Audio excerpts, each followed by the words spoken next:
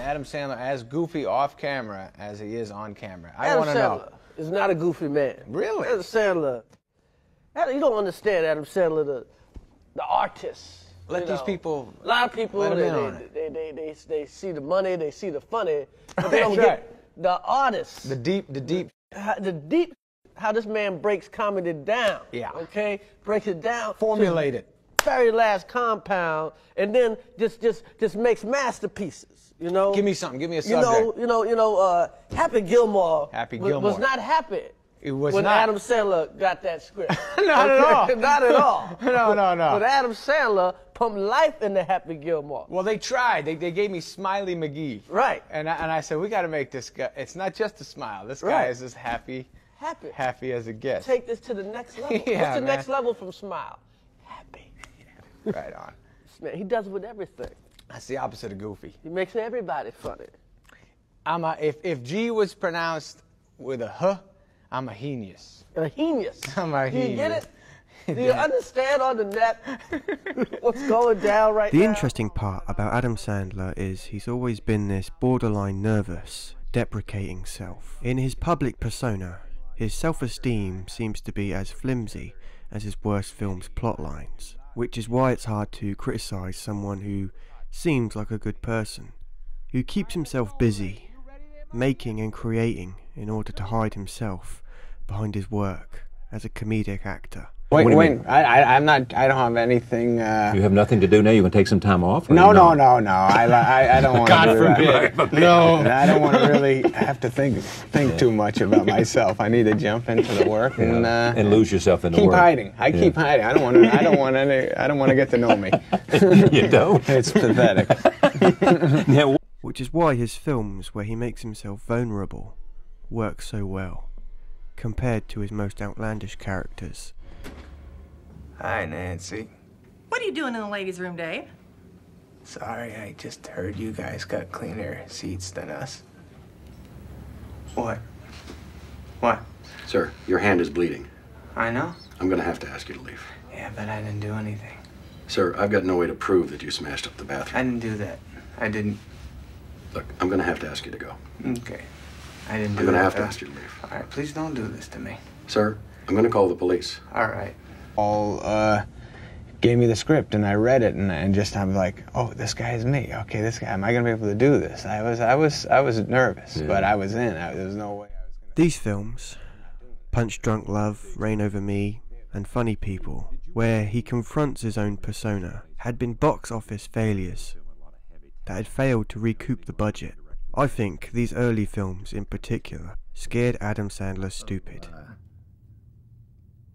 Competition going on in town, like, you know, how much money so-and-so's movie's gonna make compared to your movie. I think it, no matter what, it's just, I'm just excited I'm getting to make the movies. If I fall into that trap of worrying about how much they're gonna make, I'm gonna kill myself over that. Yeah, you know, that can't be good for your, that guarantees me an ulcer. And I don't want one of those, so I try to step outside that. Confidence. So that's what happened with me. My timing was, I can tell when I'm not funny. It's usually when I'm rushing and when I'm kind of scared and show the audience sees I'm scared. If I'm feeling comfortable, it's usually all right. He found it easier to make these lazier popcorn flicks, even if he doesn't want to admit it himself, where, let's be honest, are mostly offensive and borderline criminal when you look at the worst films he's made under his banner of Happy Madison. But in the movie, the Zohan, you know, it's fun to pretend you're good at something. If I don't try to accomplish something, I feel like I might be screwing up a little bit. I mean, this is the reason he's so successful. Maybe. It's a sickness, really. It is a sickness. I mean, I'm telling you, that's the reason, isn't it? You not like that, I mean, Charlie? I do like that, and I am, of course, but... Each one just sort of has something to it. We are all gonna die! Whoever's playing the part, we gear it towards them a little more. That's not to say Adam Sandler is a hack. I think he's a great comedian. Why don't you go wake up Jill? But she has jet lag. Sorry. When he gives himself a little more confidence. When he doesn't make something really pathetic and easy. I was gonna meet him out there. The kids wanted to go to Disneyland, but they had They were already going to miss a couple of days of school, so we had to say no. You know. When he goes down the road less travelled, takes a U-turn in his career, which he obviously shies away from because he has a formula that works, and it makes him crazy rich. So really, his fans are to blame for his bad films. His audience eats it up, so he lets them eat cake. Here comes the double foot. Empty, barely self-aware films, which is ironic because in all of his interviews, Sandler is obviously aware of how his films are viewed. Yeah, have the whole crowd know you're there. Oh, I see. So you wouldn't want to be seen watching your own movies? Well, that might affect the audience thinking they have to laugh harder, for my sake. Or boo harder. Sandler's films refuse to grow up, ironically. Too high! This was a mistake! Let go! I can't let go! I'm too scared! Grown-ups. We could wax poetics about his work with Paul Anderson and his diamonds in the rough here and there, but it can't hide the truth that Sandler rarely leaves his comfort zone, where he can be seriously funny when he plays himself. Very proud of it. Very. I'm just excited for people to see it. It's like when we watched it alone, and then we were in Toronto a couple weeks ago and watched it with a big crowd, and it was like 11 o'clock at night. And I tell you, when we watched it alone, I didn't know how people were going to respond when they saw it. I know that the movies I've done before, I know the full intention is to make an audience laugh and get as many laughs as we can get. All of a sudden, when we were alone, I was like, oh wow, I don't know what the response is going to be. And then in Toronto, it was pretty interesting that Barry Egan his pain was getting a lot of laughs. Mm-hmm. And he got a lot of Barry Egan's pain is getting a lot of laughs. He was, his journey. His comedy classics are retrospectively bad when it's the same tricks and jokes he's been using for most of his career since. We re-evaluate Adam Sandler when he makes something like Uncut Gems, and it makes you wonder where it all went wrong. Why doesn't he just depart from the goofball comedies and begin his work he started with Anderson, where he plays a form of himself and not the characters he created? Also, not your hobbies, Dave. Just simple. Tell us who you are. Maybe you could give me an example of what a good answer would be. What did you say? You want Lou to tell you who you are. No, I just, that are just ridiculous. Nicky, are you a soul or are you the spawn of Satan? No, I can't go to Earth. All right, where I go? This way he gets an authentic laugh, or he gets authenticity itself, which is priceless in movies. We laugh with him and not at him. This child is brought into his life, and he realizes that he can't have the old lifestyle he had. He has to adapt to this kid's schedule, and it's about a guy growing up because he's forced into it, and then realizing that growing up's not too bad. He's similar to myself in a lot of ways. I have a difficult time with, my whole life, if someone says you have to do something, I've always gone the other way. A lot of the scenes and a lot of the relationships are from my real life and the way my father dealt with me and the way he loved me and took care of me and tried to make me laugh. You're not growing up. You don't have a job. You don't have this. You don't have that. And so it's his way to say, I do want to grow up here. Look, I have a kid, and instead of going out and getting a job like everyone else would do, he gets himself into that jam, and the girlfriend doesn't buy it. When is he going to grow out of his own shadow with the baby voice? We're coming out here this evening. Please, Billy, please, no. And the pointy fingers and the tonguey thing. How did the bee sting your tongue? Just when his fans who grew up watching his films think he's outgrew the same thing he's been doing for most of his career, they pull him back in. Just when I thought I was out, they pull me back in. What's my name? Dunkachino! Dunkachino!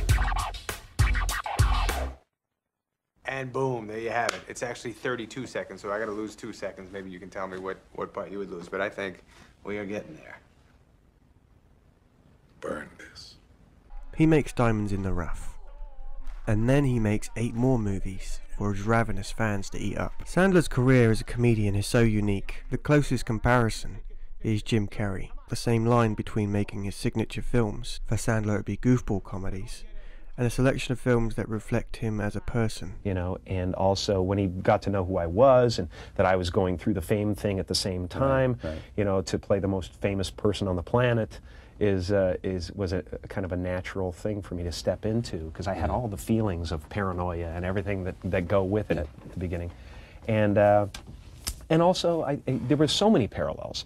These scripts find me, you know, they really do at certain times of my life. And you know, for me, that was about, you know, and a lot of the characters I've done so far have been about duality, about what you show the world and what you really are. The same thing goes for Sandler's best films. Somewhere between these two contemporaries, at the opposite ends of the spectrum in their careers, is who they really are. I need to jump into the work and lose yourself in the keep work. Hiding. I keep hiding. I don't want to get to know me. Not too bad. He's similar to myself in a lot of ways. Settled into that you are an actor. Boy, I don't know. I don't think about what I am too much. I was obsessed with comedy, and I still am. He does not blend in. He sticks out, like a sore thumb in the crowd. His early stand-up work, he has the same nervous ticking, the same mannerisms, utilized in Punch Drunk Love. The conclusion is that Adam Sandler is funniest when he's playing himself. What are we going to do? We have to talk to someone about this. You got to get a good shrink on the show and help us out. No other doctors? Like a psychiatrist? I just don't have anybody else I can talk to about things. And everybody tells me you're really shy. How on earth did you land up being a comic who has to perform in front of people? I don't know. That was a stupid move on my part. I don't know if I have moments where I'm shy. I have moments where I'm aggressive, you know, and I can talk to people. I don't know. It all depends on my mood and what's going on in my life, I guess. But yeah, the comedy. The fact that I'm a comedian, I'm supposed to go and talk in front of people and try to make them laugh, that gives me a stomachache. Is that something that you feel compelled to be on when you meet people? Not really. I don't try to make anybody laugh when I meet them. I don't know if I have the skills to do it. So why I don't like getting my paint. You know, once you commit to trying to be funny and you're not funny, that hurts. Yeah. So a lot of the times I just keep my mouth shut. Barry Egan his pain was getting a lot of laughs. Mm-hmm. I've always had a lot of friends, but yeah, you know, I guess I have pain. I have pain, and I react off pain in a comedic way. I don't know what the pain is, but it's there. I feel it. I just can't pinpoint it. I talked to a shrink about it. He thinks I'm nuts, so I don't know. It's in there somewhere. And just to close up, when you're not performing and writing and executive producing, what do you do? Well, I go to the valley, just, you know, I like to take a lawn chair out and sit on Ventura Boulevard and just feel the wind. Thank you so much. I've really enjoyed talking with you. Nice talking to you, too. Good luck. And I'm glad you didn't kick me. Yeah, you behaved, you see. Yeah. 4. By the way, me and my woman watched... me and my woman did watch CB4 in the kitchen.